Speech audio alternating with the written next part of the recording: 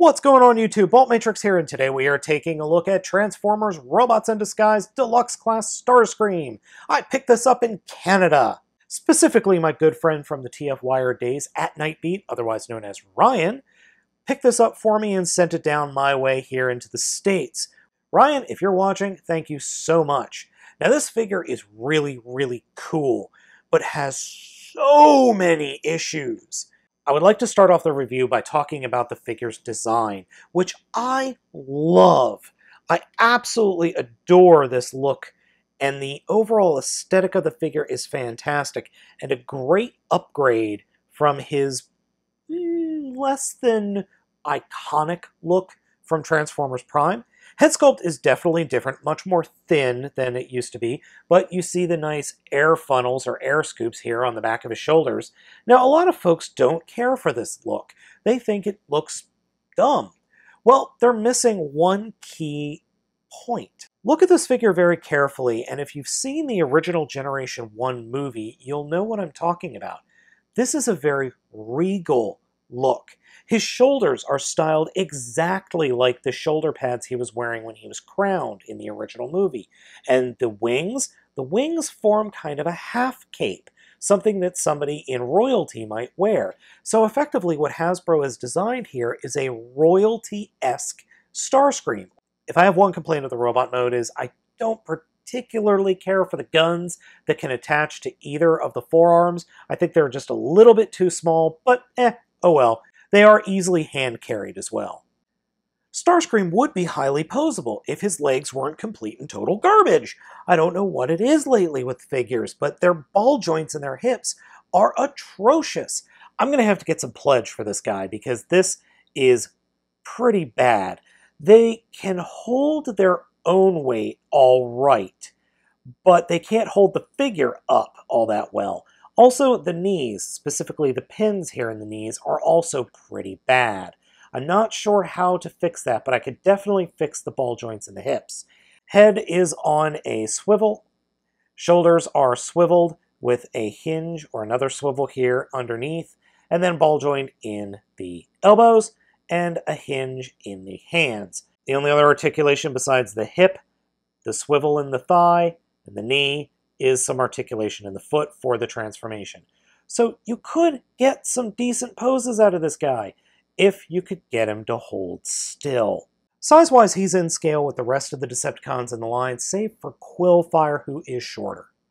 Starscream's transformation is rather complex, but not hard.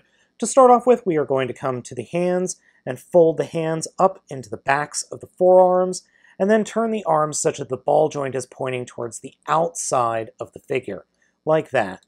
Then come around to the back where the wings, the backpack, and the nose cone are stored. Fold out the wings a little bit and grab them and pull them down over the front of the nose cone to the back of the knees. Then take the nose cone, flip it up, and cover the robot head. I like to just take the arms and point them out to the sides now.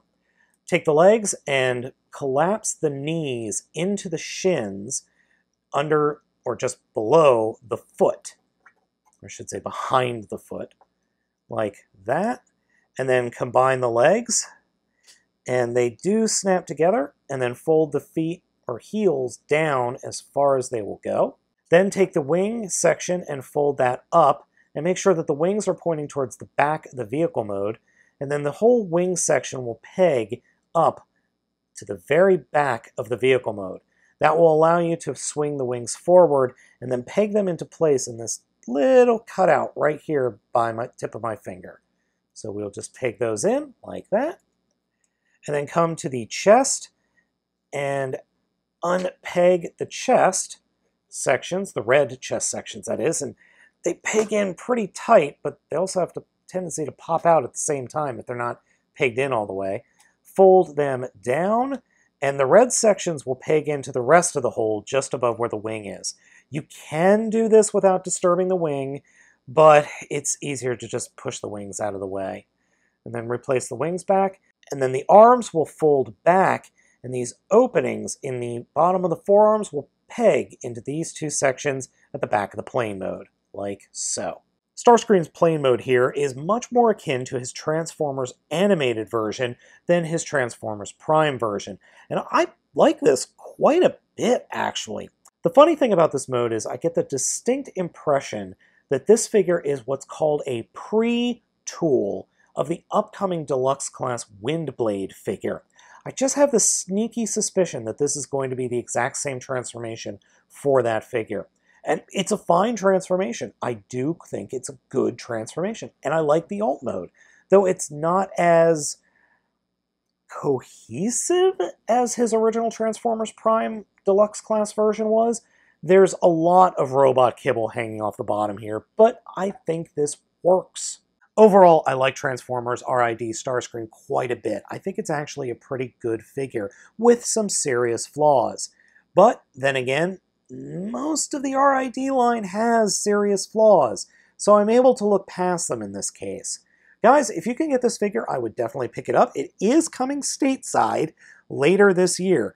Once again, thank you Nightbeat over at Twitter, aka Ryan, my old co-host from the TF Wire days, for picking this figure up for me. And as always, I am Baltmatrix. I ask you to like, comment, and subscribe, and I will catch you next time.